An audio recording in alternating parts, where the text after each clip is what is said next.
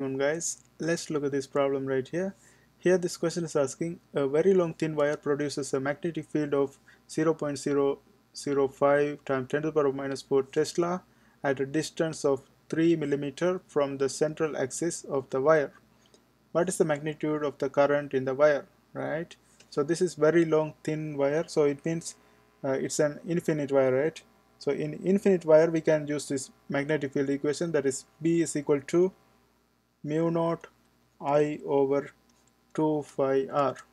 But here the question is asking us to find the current. Okay, so we have to rearrange this equation. I is going to be equal to B times 2 phi r divided by mu naught I. Actually I is what we are trying to find. B times 2 phi r divided by mu naught. And let's note down the values.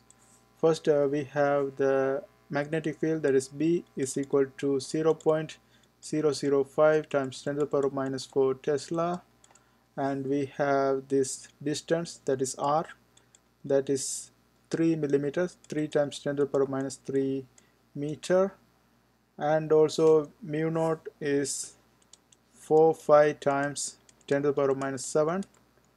Okay, that is 4 phi times 10 to the power of minus 7. And let's look at the unit for mu naught.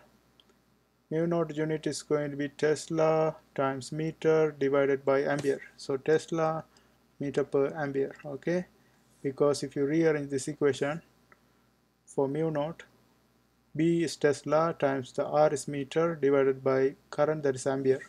So Tesla meter per ampere is going to be the unit. And let's try to solve this one. So here we have B, that is 0.005 times 10 to the power of minus 4 Tesla times 2 phi times the R, that is 3 times 10 to the power of minus 3 meter divided by 4 phi times 10 to the power of minus 7 Tesla meter per ampere. And here if you notice we have 4 phi 2 phi, we can cancel this phi.